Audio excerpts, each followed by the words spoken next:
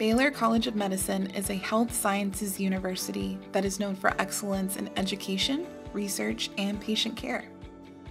It is ranked 22nd among medical schools for research and 16th for primary care by U.S. News & World Report.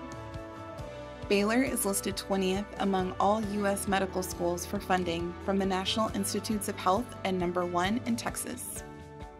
As a part of our commitment to caring for all Texans, the School of Medicine now has a regional campus located in Temple, Texas. We will welcome the inaugural class to the Temple Regional Campus in summer 2023. Students at both locations will have the opportunity to study in Texas's top healthcare institutions while training under Baylor's curriculum, faculty, and mission. Baylor Scott & White Health Temple will serve as the home of the Baylor College of Medicine School of Medicine Temple Regional Campus.